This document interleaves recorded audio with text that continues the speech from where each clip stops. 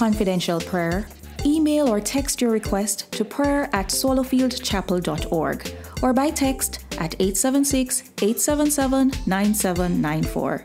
Visiting with us for the first time? Welcome! We invite you to complete the contact card in the link below to connect with us. God bless you. Thank you for giving cheerfully.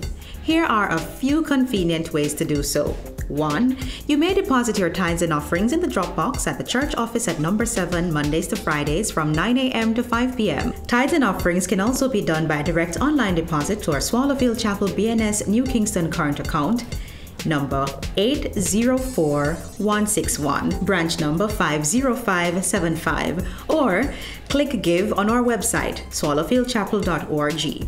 Donations for food care packages should be so indicated. Meet Up, the young adult-led ministry of Swallowfield Chapel, will be starting a new series, From the Cell, a study through the book of Philippians, on Monday, September 30.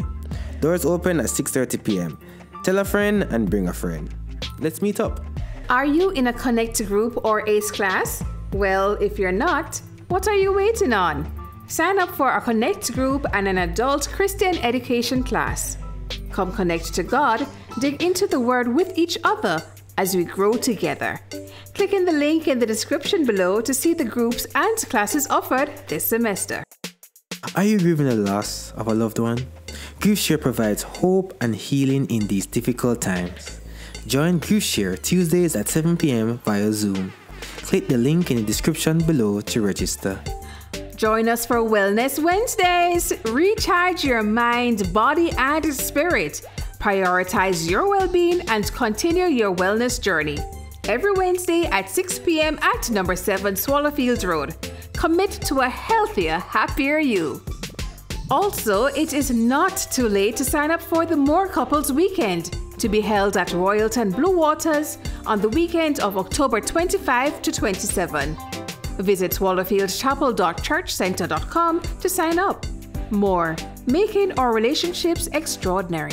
The Prison Ministry Cake Sale is today, right after both services. Come nice up your taste buds and help raise funds to support the Prison Ministry's Christmas outreach projects across several correctional facilities. You won't want to miss Mark 9. 9 years of music and award show. Sunday, September 29 at 5 p.m. at number 5, featuring Mark Johnson. Special guests include Paul Henry, the Hummingbirds, Swallowfield Chapel Sunday School Choir, and more. Visit markjohnson.com/RSVP to RSVP today. Ladies, come join this Friday as we go forward. A guide to moving from stuck to abundance with Dr. Kishana Salmon Ferguson. This Friday, October 4 on Zoom, starting at 6:30 p.m. Yeah, it's Wellness Night for the man's them this Friday, October 4, starting at 7 p.m. Brother, your body is the only one you will ever have. So if you're a man, you should pay attention to how you manage your body. And if you're a man, muscles are a huge factor in your quality of life.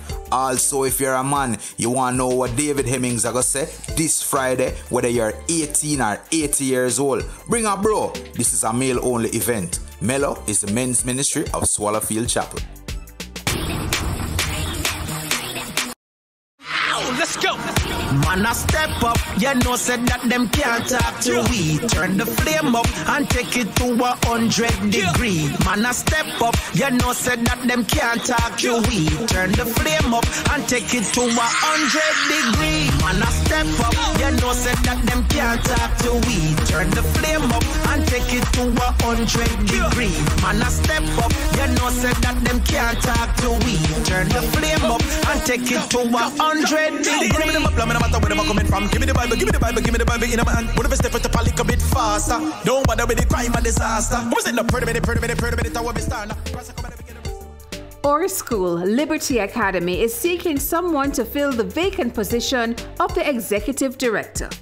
If you're interested, please send an email to liberty@priory.mainoffice@gmail.com or visit our website for more information. Members, please save the date. Sunday, October 6th at 6 p.m. at number 5. We will host a hybrid members meeting.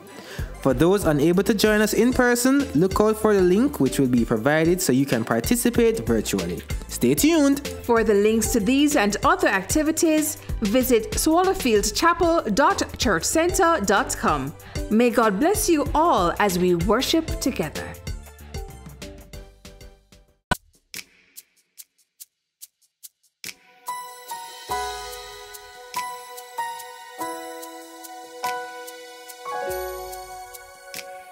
You give life, say, you give life, you are love, you bring light to the darkness, you restore, you God, give hope, you restore every heart that is broken. You're so great, God.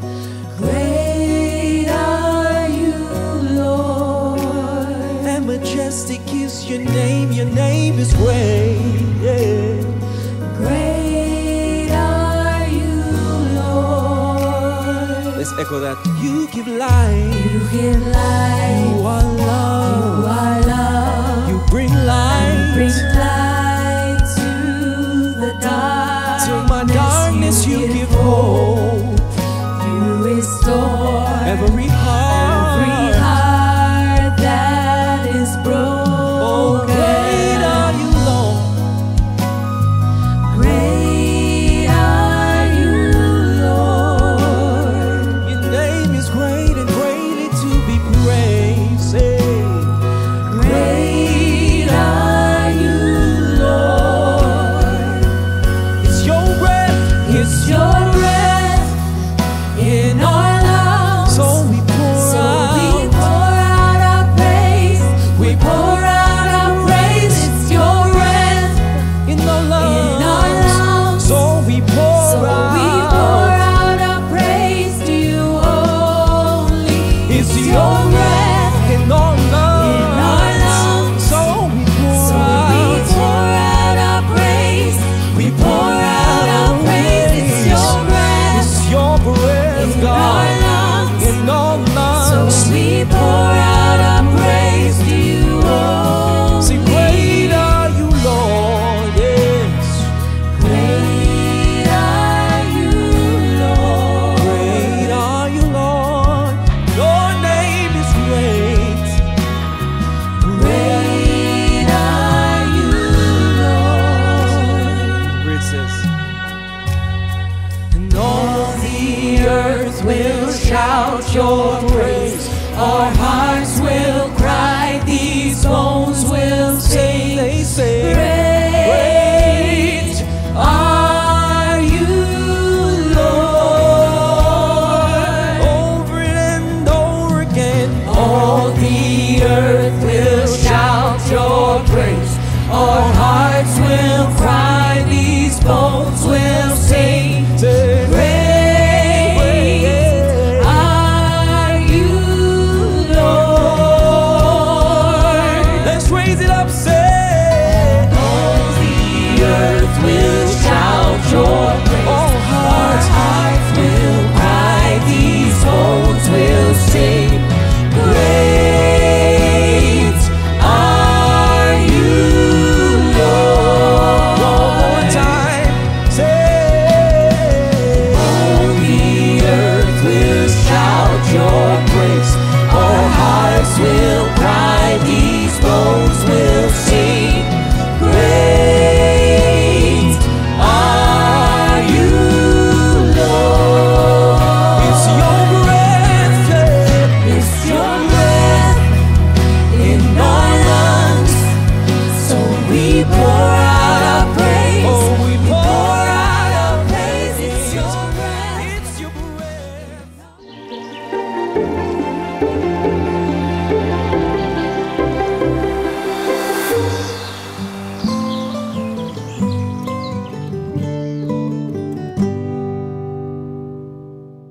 Hello, everyone, and welcome to church. We're so happy you could join us. My name is Claudine. Our speaker today is Brother Paul Hemmings, and the title of his message is That Kind of God. Our mission at Swallowfield Chapel is to be and to make disciples of our Lord Jesus Christ. And we do this by connecting, growing, and serving. This simply means that we help people to connect to God and to the Christian community of faith, the church.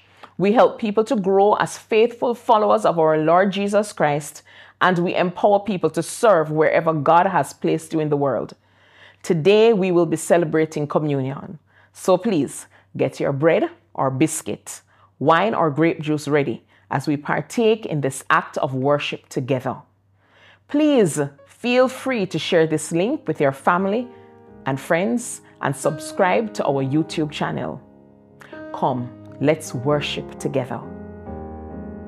He is exalted, the King is exalted on high. I will praise him. He is exalted, forever exalted, and I will praise his name.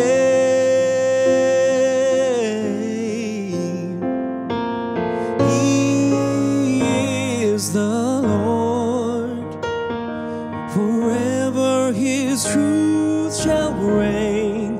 Oh, heaven and earth rejoice in his holy name.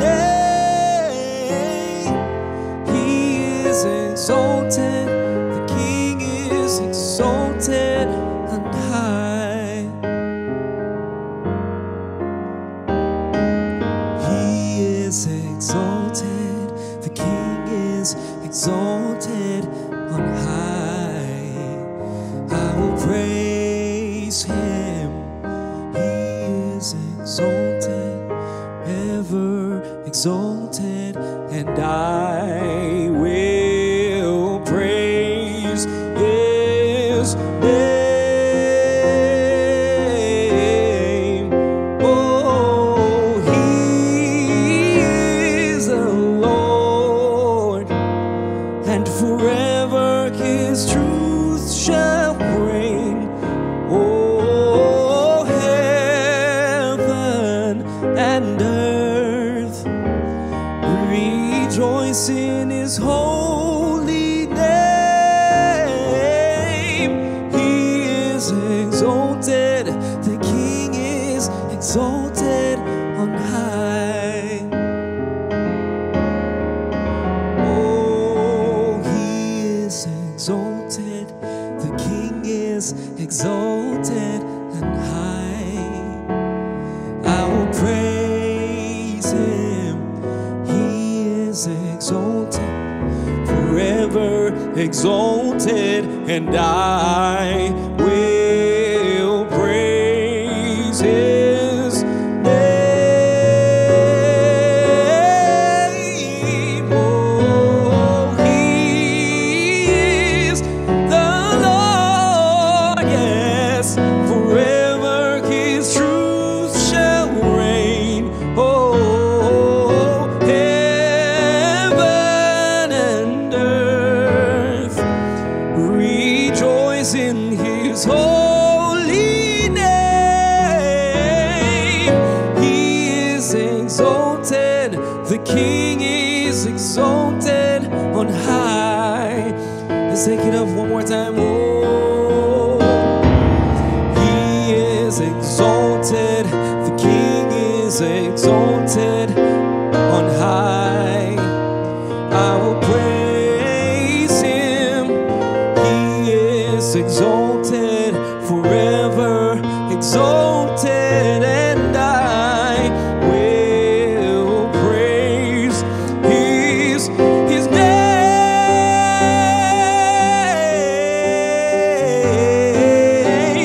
He is the Lord, forever his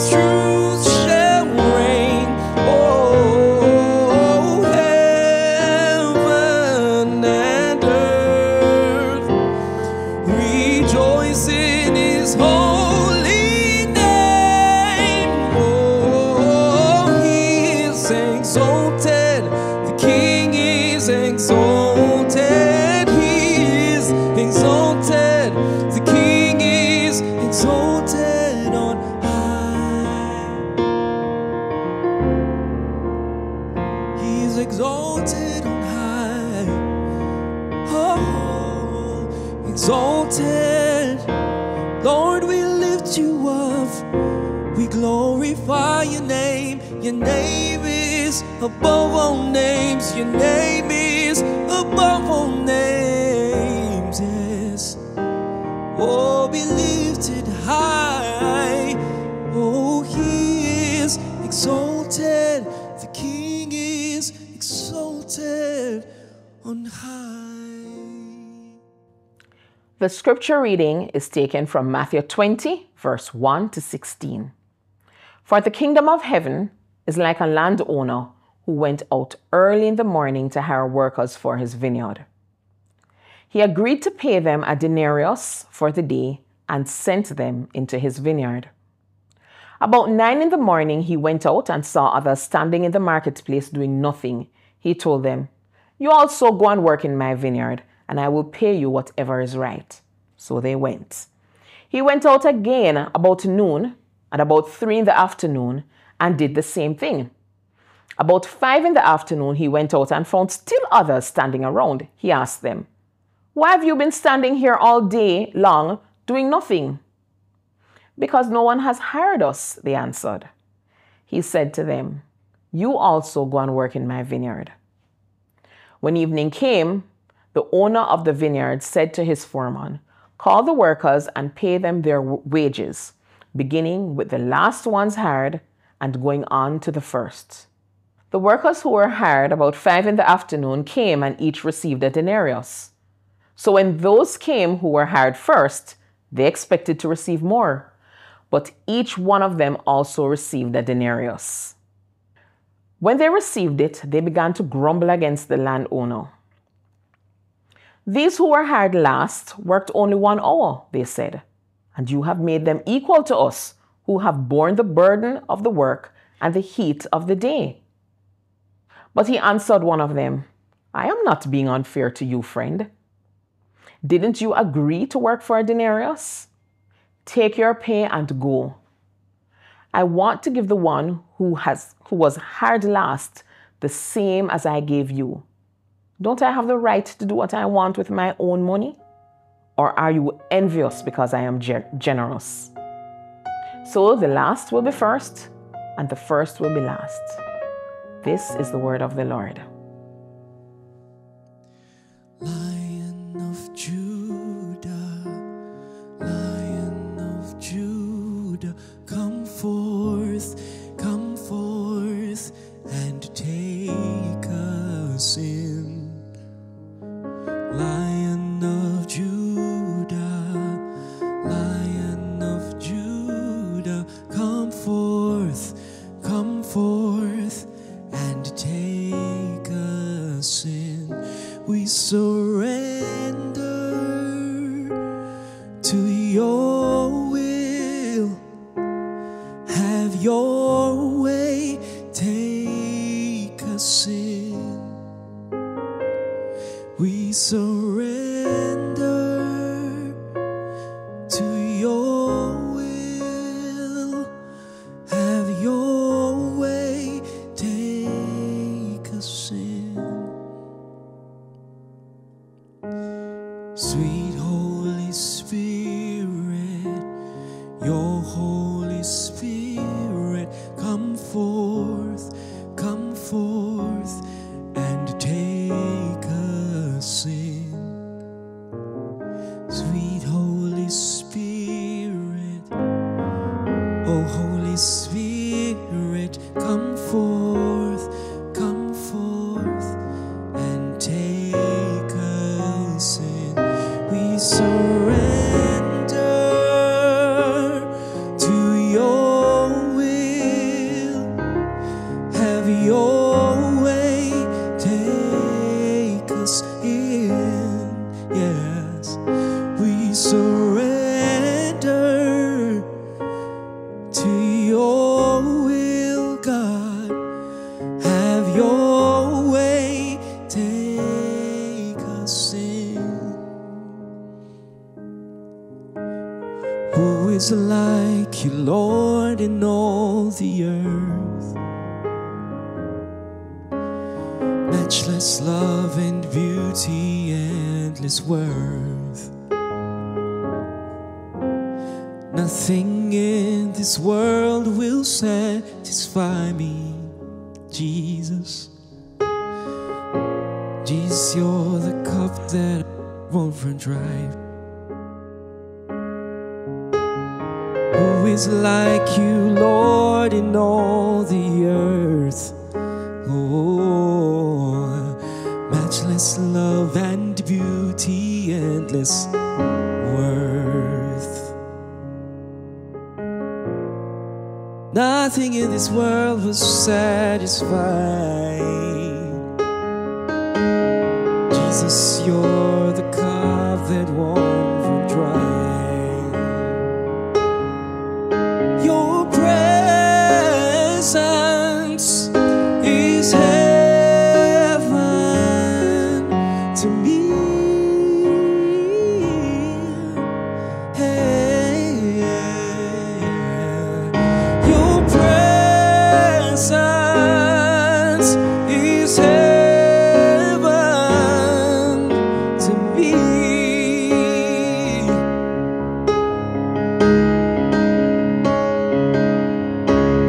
Oh, Jesus. Oh, Jesus.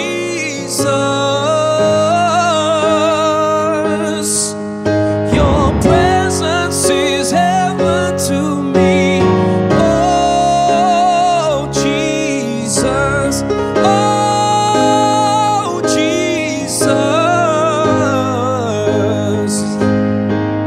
Your presence is heaven to me. Oh, Jesus. Oh, Jesus. Your presence is heaven to me. Oh, Jesus. Oh, Jesus. Yes, yeah. Your presence is heaven to me.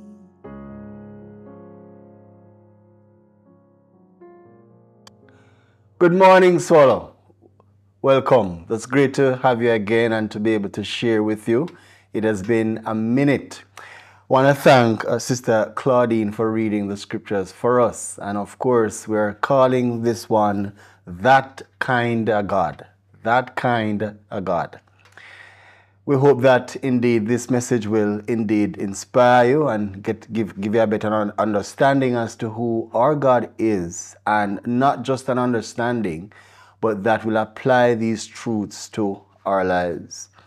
Sister Claudine read from Matthew chapter 20, verse 1 through to 16.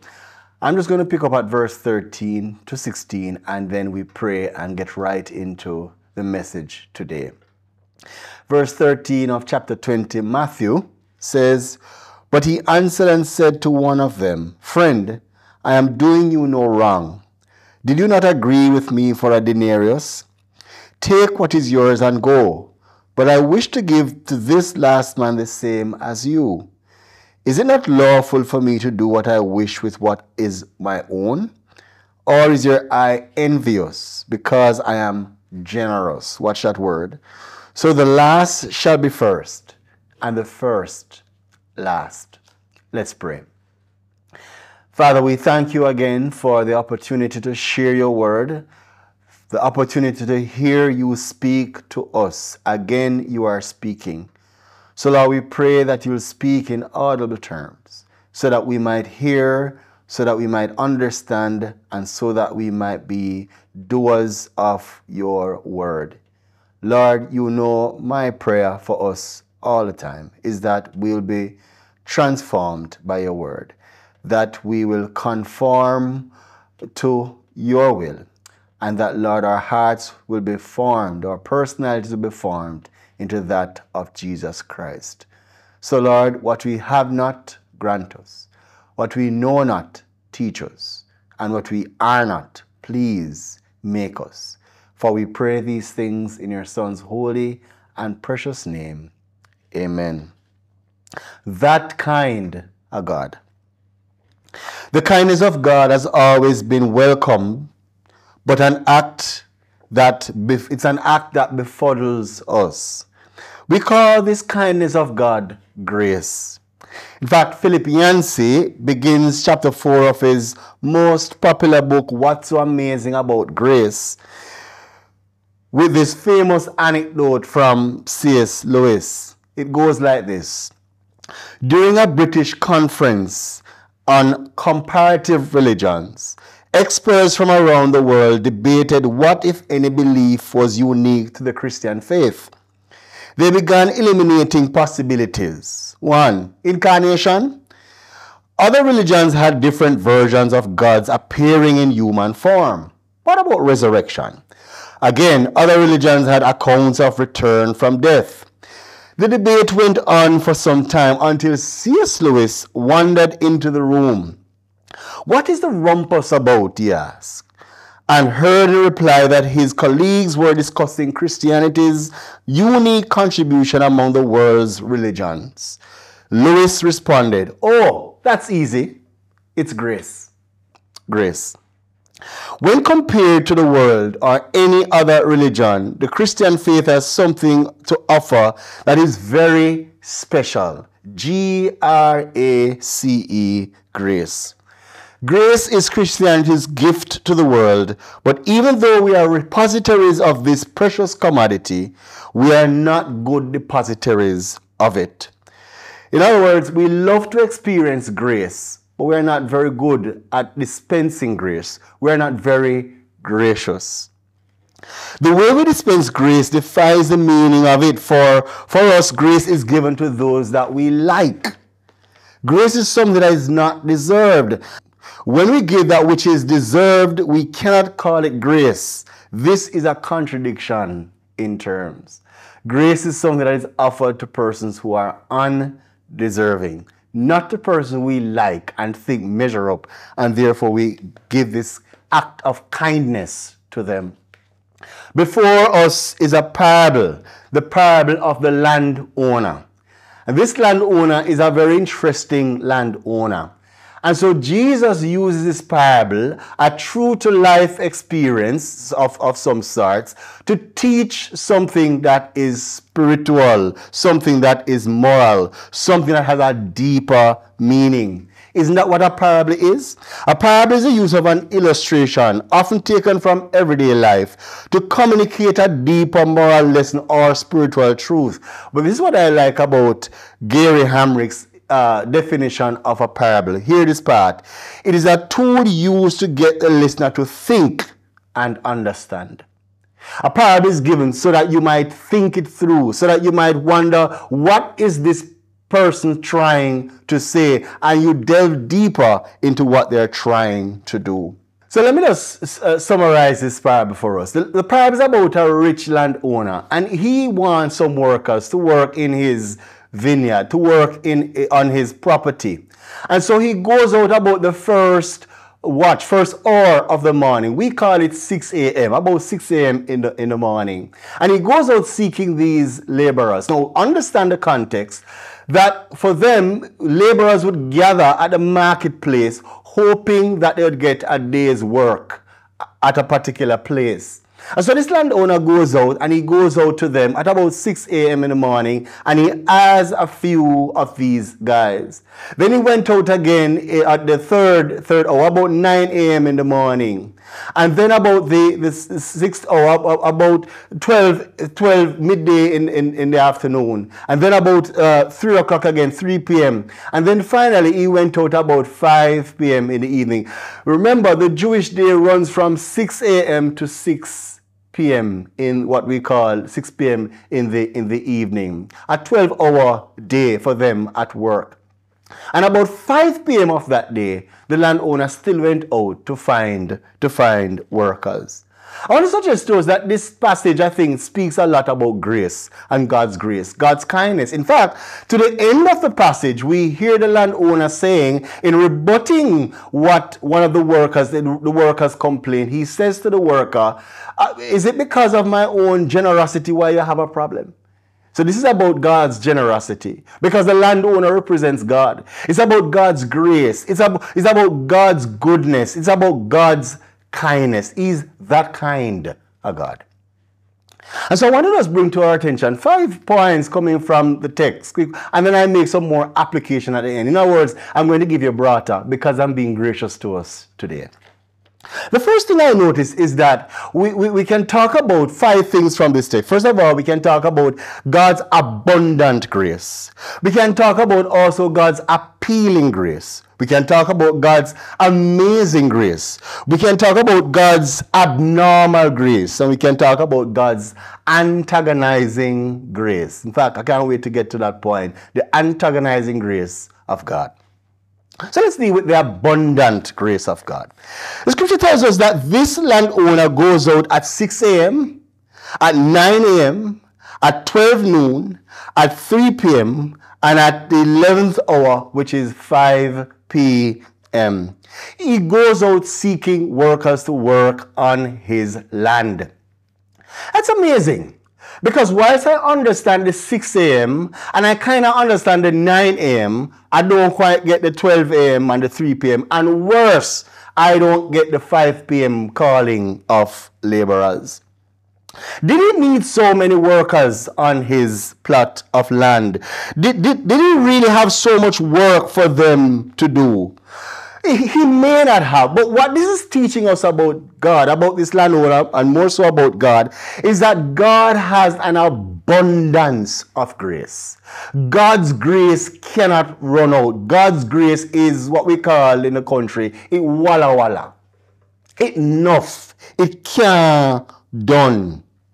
And he goes out and he calls these men. In fact, when he went out at some point in the day, they were idling because at about 3 p.m. or 5 p.m., these men started to play dominoes. Because, for sure, I'm not going to get anything to do. So might as well I just play some games with the boys. Some Ludo, some dominoes, some just chat about anything, talk about current affairs, talk about Manchester City or an Arsenal match kind of a thing. Because the day is done. But here comes this man giving them work at this hour of the day. An abundance of grace. It didn't have to happen, but it happened. Isn't that what grace is? Grace is something that we, first of all, don't deserve. For grace is something that does not need to happen, that should not happen at all, but then it happens. In fact, the Apostle Paul speaks about this in 1 Timothy 1 and verse 14. He speaks about the grace of our Lord God was exceedingly abundant. Because Paul knew who he was. Paul knew that he was a person that was persecuting the church, that was persecuting Jesus Christ. But Jesus met him and Jesus called him into the ministry. In fact, he calls himself the worst of sinners. I want to take notes about this text. It says that when the landowner went out, especially the last time, he says, "What are you doing here?" And they said to him, "We are here because nobody for the whole day hired us." They are riffraffs. They are nobodies. Nobody don't want them. Work has run out. But this landowner come with this abundance of grace to issue to them, and they are beneficiaries of this grace. I want to make this point to us, which is a very potent point as we look at God's abundant grace. It is this, that God deals with us according to who he is, not according to who we are. Let me say that one more time. God deals with us according to how he is or who he is, not according to who we are. And I'm happy for that. Because I am nobody, and I'm happy that I have experience of God's abundant grace. Can you say like me that you have experienced God's abundant grace? But are we going to take God's grace for granted? Absolutely not. For Paul says in Romans chapter 5 and verse 20, where sin abounded, grace abounded much more. And we're so happy for that. So that as sin reigneth in death, even so grace might reign through righteousness to eternal life through Jesus Christ our Lord. Unless we think that this is a license to sin, Paul continues, shall we sin so that grace may abound? Absolutely not. But still, we're grateful for God's abundant grace. He keeps going out calling, and God keeps calling people even to this very day. He keeps calling. And the kind of people I see God calling, He is a God with an abundant grace indeed. Not only do we see abundant grace in the text, but to follow that, we see appealing grace, because grace comes beckoning at us. Grace comes calling at us. Grace comes when we do not even want it, but grace comes at us nonetheless. Notice that this man went himself and he called the workers. When he gets to paying the workers, he uses foreman. But when this text talks about him going out to get the workers, he goes himself, because he knows the kind of person he is. And he probably is not trusting his workmen to go and call other workmen, because they might pick and choose, and they might come back returning saying, well, we didn't see anybody, or it is too late for us to call anybody. He goes himself, and he goes calling these men to work. Grace comes beckoning to every man, everywhere. And so he appeals to these men as he goes out. He calls to them. He goes searching for them. He sees them playing dominoes, and he's saying, hey, look, I have work for you, come. And he calls. That's the nature of God's grace. When we are not looking for God, God comes looking for us. Isn't that amazing? I wasn't looking for God necessarily, but God came looking for me. And I wonder if you had a similar kind of a testimony where God's grace appealed to you and God's grace comes crying out at you. In fact, there's another way to understand this appealing grace, and this might be a little bit more controversial, but a guy like John Calvin talks about irresistible grace, and by that he means God's grace is a grace that we can't resist. In fact, whenever God pleases, he puts it this way, he overcomes our resistance. And in a sense, I experienced that in my own salvation experience, because I had nothing to do with God, but God's grace overpowered me, and I responded to the grace of God. God's grace comes calling and squealing at us, and it comes at every hour of the day, and it comes appealing to us. And for some of us, it comes calling, and for some of us, we couldn't resist that grace because it is so appealing. God's abundant grace, the text is teaching us, God's appealing grace. But thirdly, I think the text also talks about God's amazing grace. Because grace does more than is required. It sees what the person could be, not who the person is necessarily. It sees the potential of the person. It sees what could be. It sees how I could make this person's life better. It's an amazing grace. It's amazing in who it goes out to, the violence of sinner who truly believes. Now the truth is, for some of us, we think we weren't too bad. We were good. We were okay. You know, we live a life that was very. It wasn't violent. We weren't liars and all these things. So we think of ourselves as morally we were upstanding, and we tend to think that we weren't so bad. But the truth is, God viewed us as bad, terrible. But God's grace came calling, this amazing grace. In fact, the slave owner Isaac Newton, as he was a slave owner enslaving people, at one point God break through to him so much that he had to give up this slave trade, this trading of slaves. He gave it up, and he penned this song that throughout the ages we have been singing it. Amazing grace, how sweet the sound that saved a wretch like me. I once was lost, but now I'm found. Was blind, but now I see. Here Paul again, he says, and I thank Christ Jesus our Lord, who has enabled me because he counted me faithful, putting me in the ministry, although I was a blasphemer, a persecutor, and an insolent man, but I obtained mercy. Somebody say mercy. In other words, grace is amazing in who it goes out to. The kind of people we see God reaching out to and God saving. Can you imagine? Just think of the worst person right now in the world. Let's say in America. Let's say in Jamaica. Let's say in Canada. Just think about that person that people tend to despise. Can you imagine that God's grace can break through in that person's life? I know you're thinking about right now. There are two persons at least you're thinking about, that I am thinking about. God's grace is powerful to break through. It's not only amazing who it goes out to, but it's amazing what it gives. You see, God's grace does not give tit for tat. It doesn't give sparingly. It doesn't give less.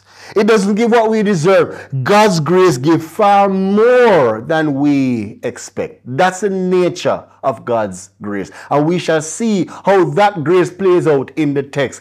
God's grace gives more than one expects. We have an expectation of God. We have an economy that's different from God's economy, but God's thinking is much different from our thinking. God's economy is a grace economy. I shall talk some more about that. It's not only amazing in who it goes out to, or amazing what it gives, but it's amazing in how it generates. It seeks you out. He says to the men, why are you standing there? The landowner asks them. Why are you standing there? The landowner, as I said before, appealed to them. He's very concerned about them. These are the leftovers, the riffraffs, as I said before, the what left. But the landowner is interested in them, just as how God is interested in us. Watch this. The grace of God does not give us more blessing than we deserve. It gives blessing to us completely apart from the principle of deserving. It gives far more than what we deserve. And that's something we need to reflect on as we think about this amazing grace of God. So we've spoken about the abundant grace of God. We have spoken about the appealing grace of God. We have spoken about the amazing grace of God. Let's now look at the abnormal grace of God. I call it, it's atypical. It's not normal, as the young people would say. It's unconventional in its application. The landowner uses unconventional methods. Hear what he did. He says to his foreman, call the workers, everybody here, because it's pay time. It's the end of the day, it's 6 o'clock, it's time to pay them, call everybody in. And by the way, let's change things up a little bit. Pay those who came last. Pay them first. It's unconventional. Because the men who came at 6 a.m., you don't want to think they want to get their pay so that they can just go home to their wife and just report to the wife how the day went, and it was a great day. A man just came and he called us, and in fact from 6 o'clock we get work. We didn't have to wait long. They want to tell all of the day's activity. And so they would have wanted to go home first. But the landowner says to his foreman, pay those who came last first. And so in doing that, he flipped the script. And so in doing that as well, guess what will happen? Those who came first would see what was done to those who came last. And those who came first saw that those who came last got a denarius. Now, a denarius is equivalent to a day's pay at the time. Let's say a day's pay today is, let's say, $15,000 maybe in some circles. I don't know. But let's say that's it. When these men who came first looked on, they saw that these men who came last got $15,000 for the day. Can you imagine what is going through their minds? They are telling themselves that, listen, if these guys get $15,000, we like this landowner. We really like him because he's generous. In fact, they're saying to themselves, he's generous, and we can only imagine how generous he's going to be to us. If they got denarius that we agreed to, we are going to get 2 denarii. But something else happened. Because there's a system that God has that is different from the world's system. You see, the system of law or what we have is easy to figure out. You get what you deserve. That's a system we know. You get what you deserve. But the system of grace is foreign to us. God deals with us according to who He is, not according to who we are. Who is, not according to who we are. The point is that God rewards on the principle of grace, and we should therefore expect surprises. Let me just talk about that a little bit. The fact that God rewards us on the principle of grace, there's always going to be surprises. Because the truth is that you and I have a plethora of stories how people just move almost to the end, the front of the line, just move past us, just get some blessings that just blow our mind. How comes them just come and get that kind of a blessing? How comes I've been doing better than this person? I know this person from high school. I did them in high school. They're not bright like me, kind of a thing. In college, oh my God, but these persons are just being blessed. Just moving fast ahead of you. And they're not doing anything illegal or unethical. But it's just the grace of God.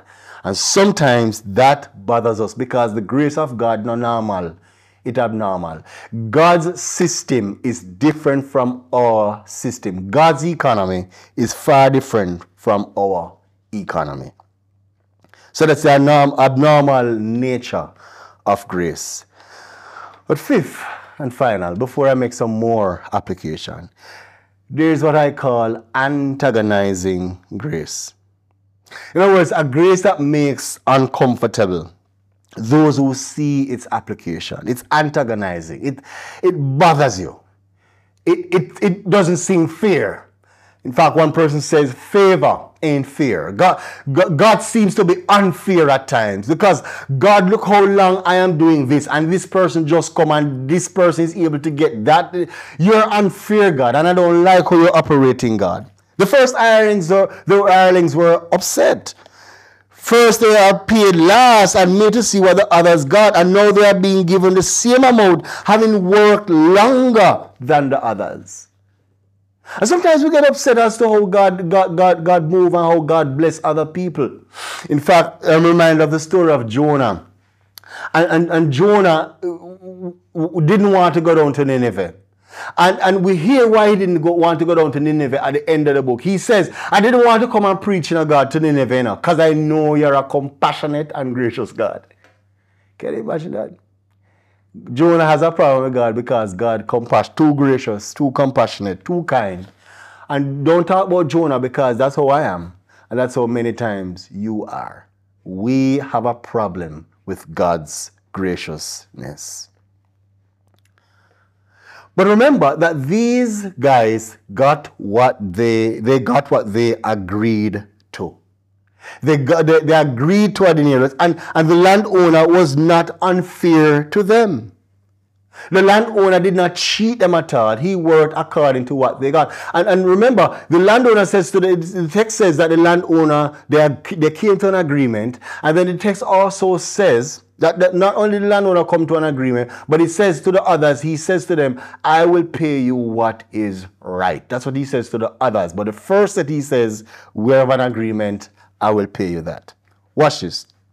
We can be assured that God will never ever be unfair to us, though he may, for his own purpose and pleasure, bestow greater blessing on someone else who seems less deserving. But he will never ever be unfair to us. He will never be less than fair, but reserves the right to be more than fair as pleases him.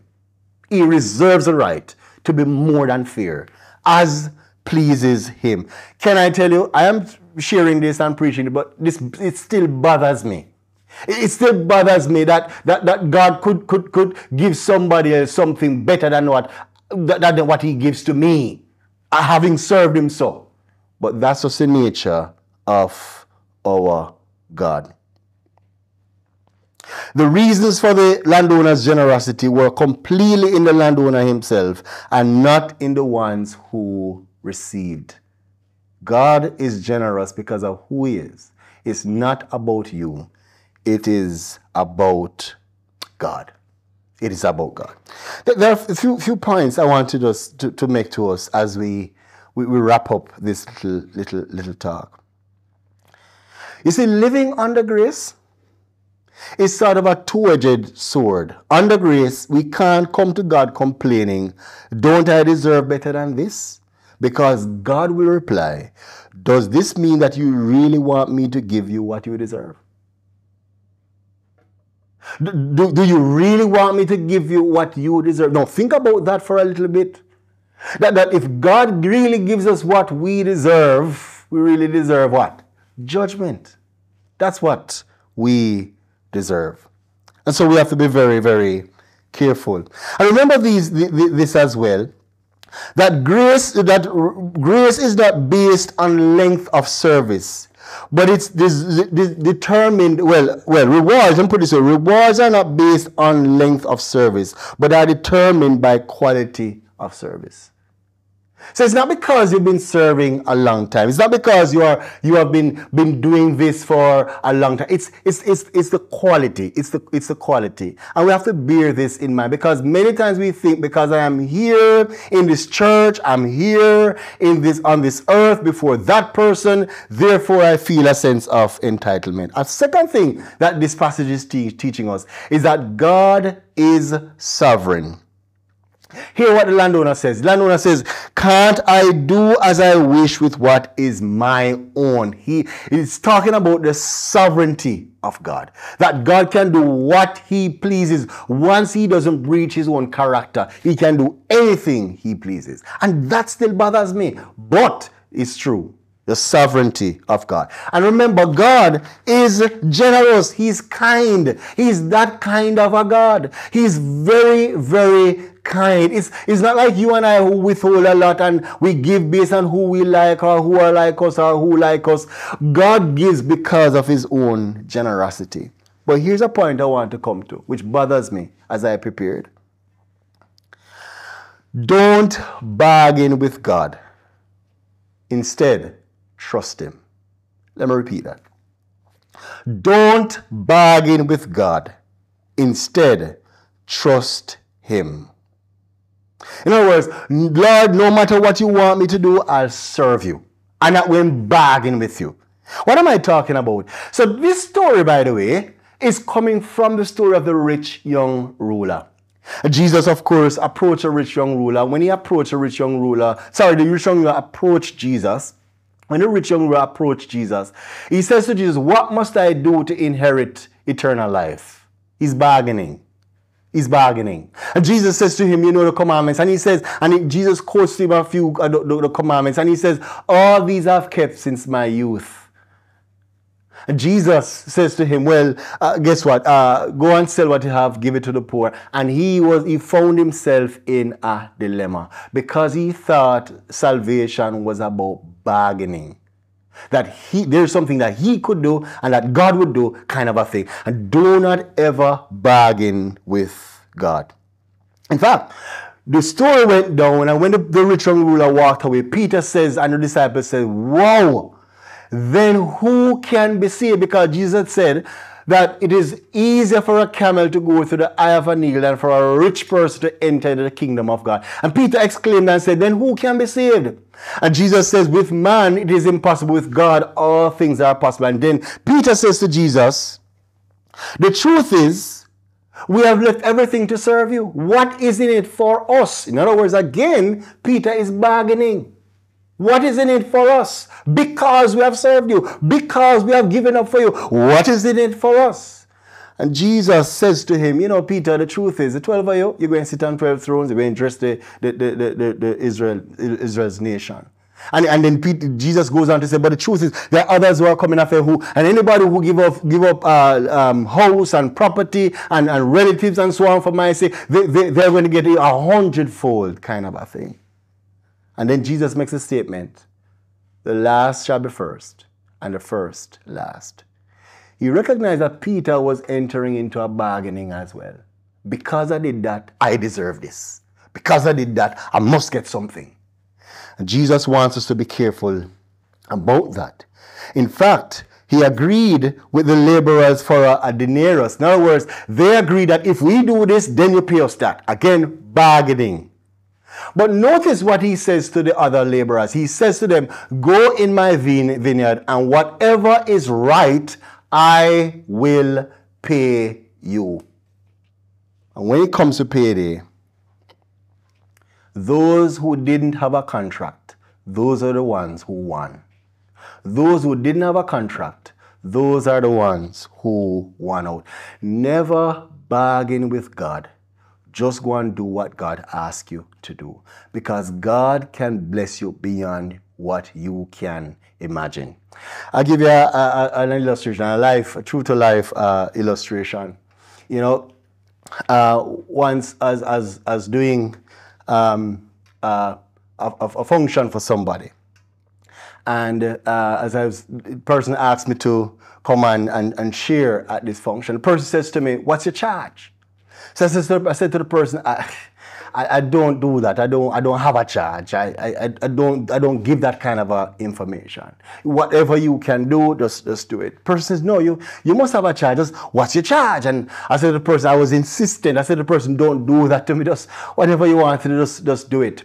The truth is, friends, I had a kind of figure in my mind, but I didn't want to do that because I'm fearful of people thinking that you're peddling the gospel, or peddling the ministry. So the person, of course, the person says to me, all right, leave it.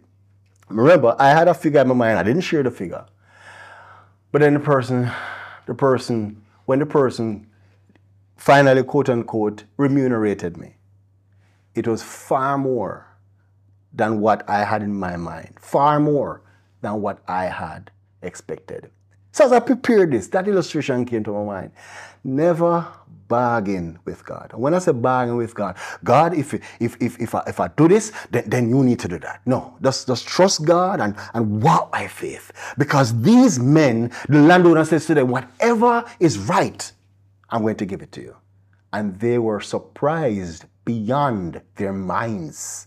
Can you imagine what these men that came last went home and told their wives?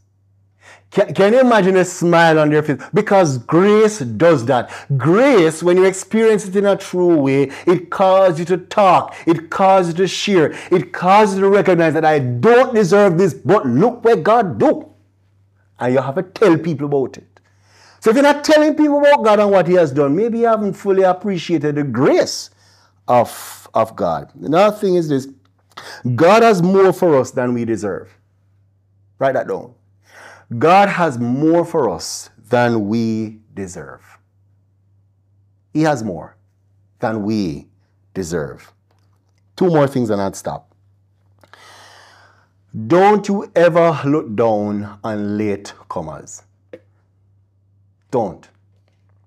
You see, the Pharisees did that. And I think this parable is also taking a swipe at the Pharisees as well. They thought to themselves that they were it. They were the righteous ones of the day. They were God's preferred people of the day, kind of a thing. The Pharisees, being the leaders of the religious leaders of the day. They thought that they were it. But Jesus had news for them. In fact, Jesus puts it this way. He says to them, the truth is the tax collectors and the prostitutes are entering the kingdom ahead of you. And I'm saying to us, friends, do not look down on late comers. A person who comes to faith in Jesus Christ late can be a person who will outdo you in ministry, and eventually as well, a person who experiences God's grace even more abundantly than you have. The biblical story that I have in mind is Mary that washed Jesus' feet with her hair. Remember that story? And Jesus make a statement. Him say, this lady loved much because she has been forgiven much. In other words, this lady was a prostitute washing Jesus' feet. And Simon says, if this man were a prophet, he would know that this lady is not right. Something not right with her spirit. She's a prostitute. And Jesus just read what Simon was probably saying. And he says to him, Simon, and he gave him a parable of a person owing some money. And he says, the person that is forgiven $1 million versus a person who is forgiven $1,000, which one do you think would love more and be accepting of this more? And Simon says, the one who's forgiven $1 million. And Jesus says, you have judged correctly. This woman, since I come in this place, has not stopped wiping my feet. And I come in your house, you never do it. And she has been forgiven much because she loved much. She understood, she was a recipient of grace because of her own humility. Last one, and I'm done. Whenever we watch others and what they get, resentment towards God builds up. Let me say that again. Whenever we watch others and what they get, resentment towards God builds up. Stop watching what people get and give thanks for what you have. Stay in your lane. Receive God's grace. Thank God for God's grace. Whenever we see God blessing people, let's rejoice with them. Be happy for them. These guys weren't happy for the others. And they resented the landowner. They resented God. You and I sometimes resent God because of what He's doing in people's life. May that never be us, because God is that kind of God. I'm going to pray for you quickly. And I want to pray for those who you think that God has treated you unfairly. I want to pray for those whose hearts are not grateful for others' prosperity. I want to pray for those of us who struggle with self-righteousness. I want to pray for those of us who have been serving God, hoping for Him to see you and reward you because of your work. And I want to pray for those of us who need to acknowledge and receive this grace that God is extending to us. Let's pray. And so, Lord, we just thank you for what you're doing through this word. Thank you for your grace. We thank you for the kind of God that you are. And Lord, we recognize that your economy runs different from our economy. Your economy is not quite an economy of law, but an economy of grace. Lord, we have learned that you operate out of who you are, not out of who we are. And Lord, we are thankful for that. We want to pray for our friends, Lord, who think that you have treated them unfairly over the years. They have looked on to what others have and what is happening in others' life, and we have become envious. We have become ready-eyed, just as these men in the text. Their eyes were envious. Lord, help us. Help our hearts, we pray. And for those of us, Lord, who can't be grateful for other people, Lord, help us to come to a place where we stop being so mean and envious, and in Jamaican parlance we say bad mind. And Lord, us look at what you are doing and thank you for who you are. Lord, for those of us who struggle with self-righteousness, that's, by the way, Lord, this is something that none of us would want to admit, at least publicly. But Lord, we just pray that you'll touch our hearts and help us to understand, Lord, that self-righteousness gets us nowhere. That our righteousness is as filthy rags. And Lord, even though we think we're long-standing members or long-standing people and we have years of service and we think because of that we are deserving of certain things, Lord, help us, Lord, to watch our heart's posture and, Lord, rely on the righteousness of Jesus Christ. And Lord, for those of us who are serving you, hoping that you will see us and that you will reward us for our work, may we get rid of that spirit. Lord, may we not enter into bargaining with you. May we just work because we trust you and we know that you are a rewarding and kind God. May we serve from that place, not because of something we actually want, but knowing that you know best and you have the best gifts for us. And Lord, for that person who doesn't know Jesus Christ and grace is being extended now, we pray that they'll come to a place that they'll receive grace, that they'll repent of their sins, they'll turn away from sins and turn to Jesus Christ, because of the grace that is extended to them even now. Thank you, Lord, for what you're doing. Amen. Amen. We're going to be having communion at this time. So we want you to just stick around with us as we share the emblems and as we just reflect on the life, death, burial, resurrection of our Lord and Savior Jesus the Christ. And of course, his return again, because he's coming back with rewards. He's coming back with more grace, abundant grace. God bless you. He's that kind of God. Let's remain for communion. You have longed for sweet peace and for faith to increase, and have earnestly, fervently prayed. But you cannot have rest or be perfectly blessed until all on the altar is laid. Is your all on the altar of sacrifice laid? Your heart does the Spirit control? You can only be blessed and have peace and sweet rest as you yield Him your body and soul. When you walk with the Lord in the light of His word, and have peace and contentment always,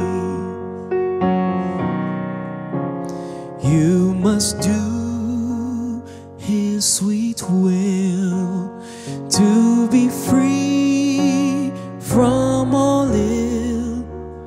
On the altar your all you must lay. Is your all on the altar of sacrifice laid? Your heart does the Spirit control? You can only be blessed and have peace and sweet rest as you yield Him your body and soul. Good morning. Thanks for joining in. We're having Breaking of Bread this morning. I hope you have your emblems ready. What a word from our Brother Paul. Brother Paul, thank you for sharing so much with us this morning. Boy, the word is troubling me this morning. But I want to give God thanks for Him sharing with us about God's grace. And it's so fitting at a time like this, as we are having Breaking of Bread, to us to thinking about God's grace. God's grace. And what comes to my mind immediately is just an acronym about grace. God's riches at Christ's expense. And you hear that coming out again. Riches, generosity, the grace of God coming out to us. And we really want to thank God for it. Brother Paul, you touch, so many points this morning. But I just want to reiterate, what the 5 points that you talked about. Talk about God's abundant grace, God's appealing grace, God's amazing grace, abnormal grace, and the last one, antagonizing. She's antagonizing me as well. Antagonizing grace. And we really want to thank God for that. For how he loves us. That just shows us his love for us, right? And you talk about don't bargain with God. I think that's what stood out to me so much this morning. And a lot of times we do things, but we don't realize that that's what we're really doing, right? And when we bargain with God, you know, for me, it is saying that, listen, I'm losing out because God has so much in store. The truth is, for each one of us, if we bargain and we want to get that from God, what is it that really, truly we should get from God? It's punishment. It's a punishment. Exactly. You understand? But God's grace towards us. And I just love that, you know, he's that kind of God. He's that kind of God. And I want to say, as we come this morning to break bread, the emblems, you know, symbolizes that for us. God's grace, kindness of God. What we deserve doesn't give it to us, but he took that on himself. And we are, you know, reminded by scripture, you know, that on the night that he was betrayed, he took bread. And when he has given thanks, he broke it. And he says, this is my body that is given for you. Do this in remembrance of me. And I want us not to rush into taking the emblems this morning, but for us to just to pause, to think about that grace of God that I don't deserve, but he has lavished unto me. God's riches at Christ's expense. Just take a minute, just think about it.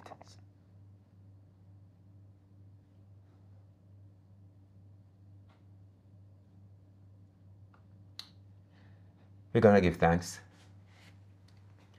for the bread, which represents his body. So let us pray.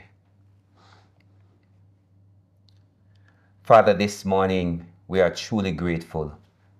We thank you for your love towards us. We thank you for your grace that you have lavished on us. We thank you for the cross. We thank you for your Son, the Lord Jesus Christ, and he went all the way for us. We thank you this morning, Lord, for that favor, that love that demonstrated through the cross. We thank you for the body of the Lord Jesus Christ. His body was broken. His body was bruised. His body was pierced for us. And we give thanks this morning that because of the grace of God, we can stand this morning, we can be here this morning giving thanks. Lord, you remind us, you know, do this until you, in remembrance until you come. Lord, one more time, yet one less time. So from grateful hearts this morning, we give you thanks. Thank you, Lord, for your grace and your mercies. Amen. Amen. Amen.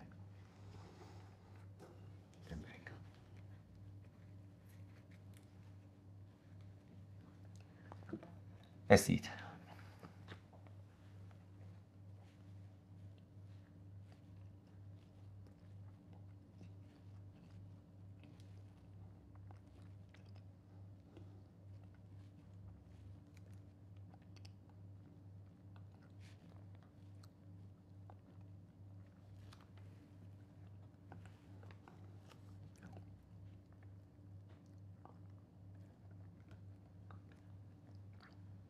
And in the same way, the scripture reminds us, thank you, Lord, that after supper he took the cup, saying, this cup is the new covenant in my blood. Do this whenever you drink it in remembrance of me. His blood signifies the new covenant that we have, the grace that we have through our Lord Jesus Christ. I was going to ask my brother Paul if he can give thanks for. Sure. The songwriter says, no blood, no altar now. The sacrifice is over. No flame, no smoke ascends an eye. The lamb is slain no more. But richer blood has flown from nobler veins to purge the soul from guilt and cleanse the reddest of stains. Lord, we thank you so much for the blood of Jesus Christ. The blood which is powerful enough, efficacious enough, effective enough to eliminate us from your wrath. Lord, we thank you that we find salvation through the blood of Jesus Christ. He died in my stead, in our stead, and for that we are eternally grateful. So Lord, we thank you that, your word says without the shedding of blood, there can be no forgiveness of sins. We thank you that the blood has ultimately been shed by our Lord. May we continue to remember this and remember him and remember his grace and live in freedom. Amen. Let us drink.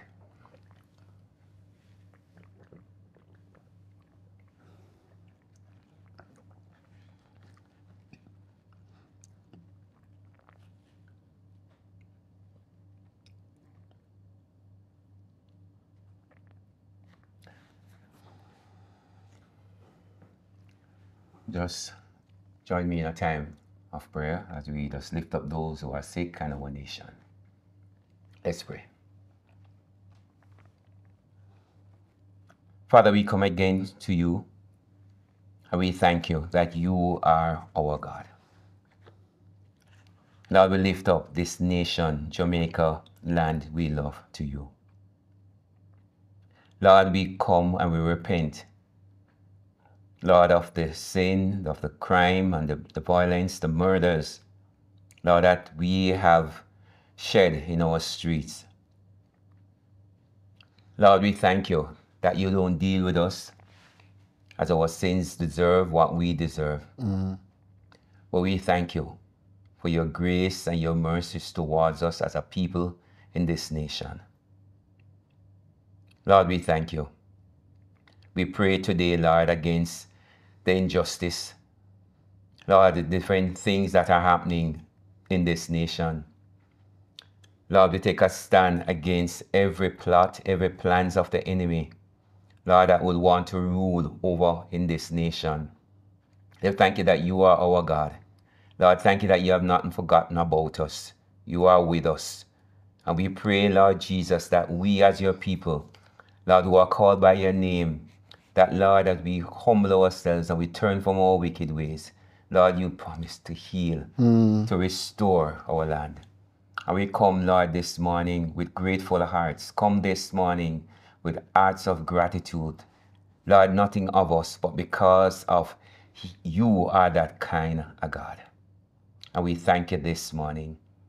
Lord, we pray that we'll be people of integrity, people who look to you, people who walk in the way that you called us to walk. Lord, we pray for our leaders in all sectors.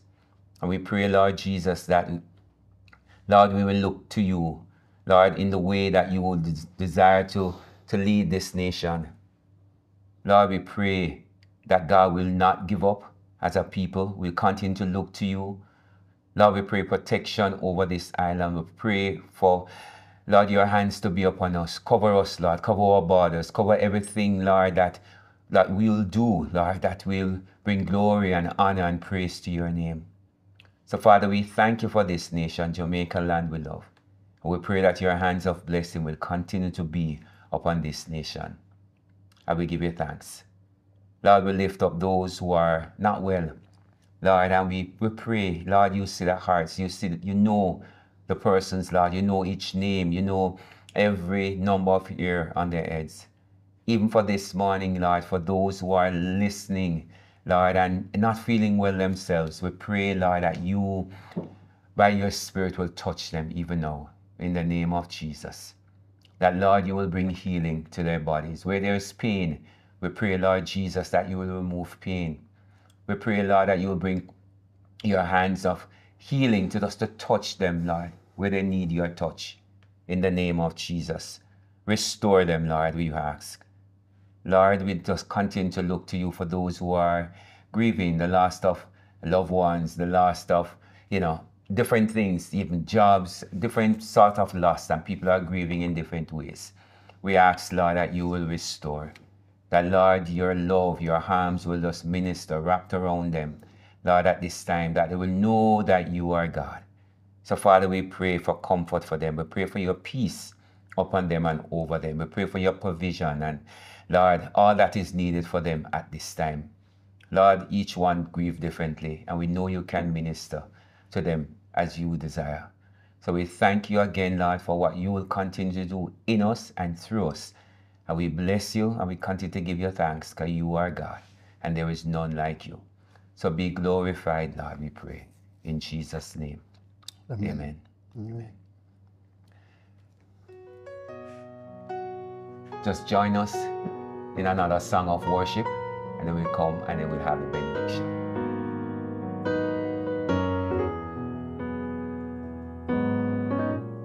Holy, holy God Almighty, it's a privilege to worship you, maker of for universe. It's an honor just to stand before you. Holy, holy God Almighty, it's a privilege to worship you, maker of for universe. It's an honor just to stand before you. With a grateful heart I lift my hands to you, proclaiming, Lord, you reign.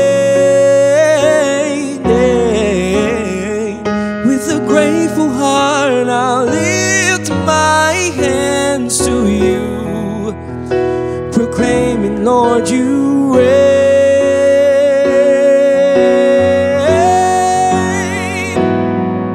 Yes, great are you, Lord, greatly to be praised, greatly to be praised. Father, you reign. Great are you, Lord, greatly to be praised, greatly to be praised. Father, you reign on high, oh God. Oh, oh, oh. Holy, holy God Almighty, it's a privilege to worship you, maker of my whole universe. It's an honor just to stand before you. With a grateful heart I'll give my hands to you, proclaiming, God, you reign. Yes. With a grateful heart I'll lift my hands to you, proclaiming, Lord, you reign. You reign. Great are you, Lord, greatly to be praised, greatly to be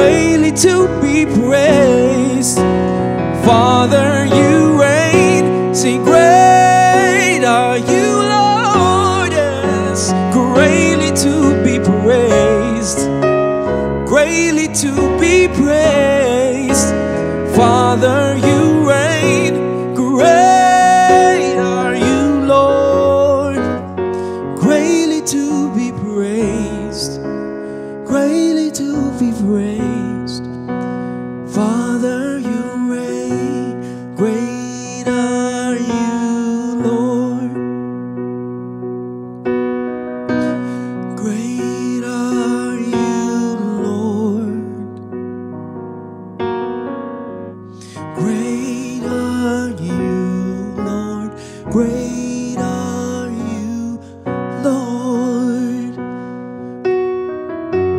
Great are you, Lord. Great are you, Lord. Great are you, Lord. Great are you, Lord.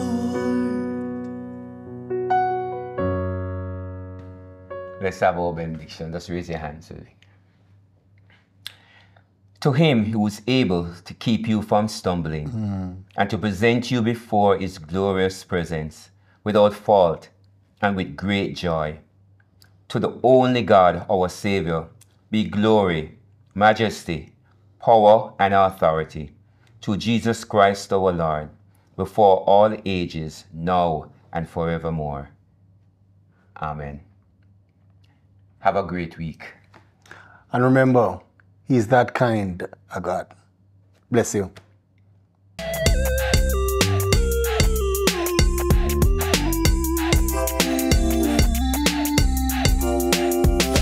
To receive confidential prayer, email or text your request to prayer@swallowfieldchapel.org or by text at 876-877-9794.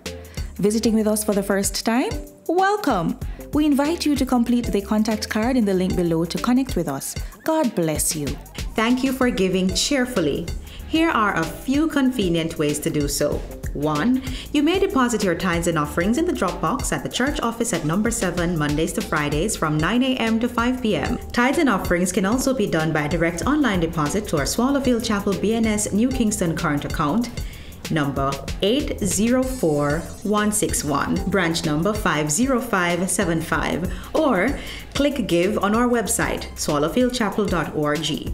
Donations for food care packages should be so indicated. Meet Up, the young adult-led ministry of Swallowfield Chapel, will be starting a new series, From the Cell, a study through the book of Philippians, on Monday, September 30. Doors open at 6:30 p.m. Tell a friend and bring a friend. Let's meet up. Are you in a Connect group or ACE class? Well, if you're not, what are you waiting on? Sign up for a Connect group and an adult Christian education class. Come connect to God, dig into the Word with each other as we grow together. Click in the link in the description below to see the groups and classes offered this semester. Are you grieving the loss of a loved one? GriefShare provides hope and healing in these difficult times.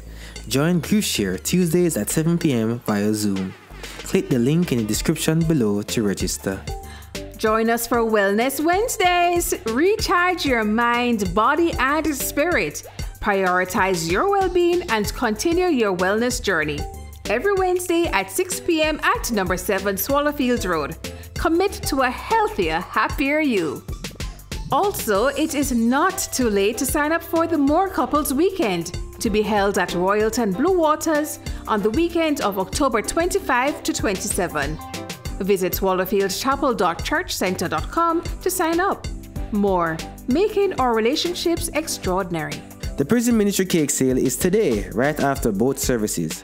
Come nice up your taste buds and help raise funds to support the Prison Ministry's Christmas outreach projects across several correctional facilities. You won't want to miss Mark 9. 9 years of music and award show. Sunday, September 29 at 5 p.m. at number 5, featuring Mark Johnson. Special guests include Paul Henry, the Hummingbirds, Swallowfield Chapel Sunday School Choir, and more. Visit markjohnson.com/RSVP to RSVP today.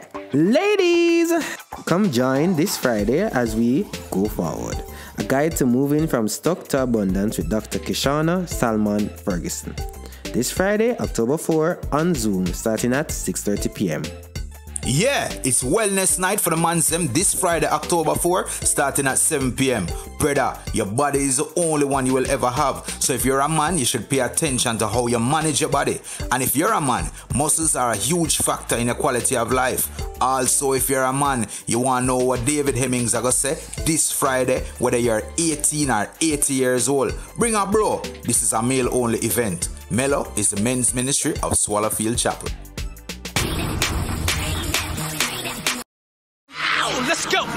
Man, I step up, you know, said that them can't talk to we. Turn the flame up and take it to 100 degree. Man, I step up, you know, said that them can't talk to we. Turn the flame up and take it to 100 degree. Man, I step up, you know, said that them can't talk to we. Turn the flame up and take it to 100 degree. Man, I step up, you know, said that them can't talk to we. Turn the flame up and take it to 100 degree. Give me the map, no matter where I'm coming from. Give me the Bible, give me the Bible, give me the Bible in my hand. What if I step it up a little bit faster? Don't bother with the crime and disaster. Who's in the pretty minute, I will be starting. Our school, Liberty Academy, is seeking someone to fill the vacant position of the executive director. If you're interested, please send an email to liberty@priory.mainoffice@gmail.com or visit our website for more information. Members, please save the date. Sunday, October 6th at 6 p.m. at number 5. We will host a hybrid members meeting. For those unable to join us in person, look out for the link which will be provided so you can participate virtually. Stay tuned. For the links to these and other activities, visit swallowfieldchapel.churchcenter.com. May God bless you all as we worship together.